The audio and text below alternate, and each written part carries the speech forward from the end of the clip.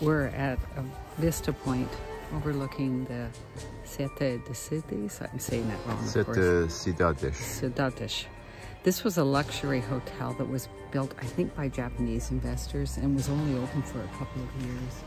And then because of financial reasons, it closed down. And this is what's happening is nature is just reclaiming it. It's quite astounding. You're not supposed to go in here, but what are you going to do? We're going to see if we can check it out. Other people are.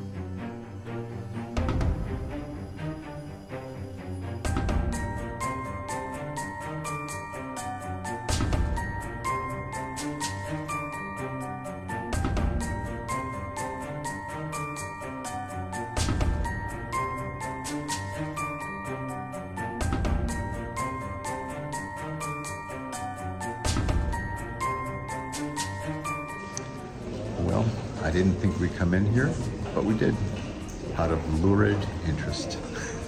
Along with a lot of other people, including families with small children.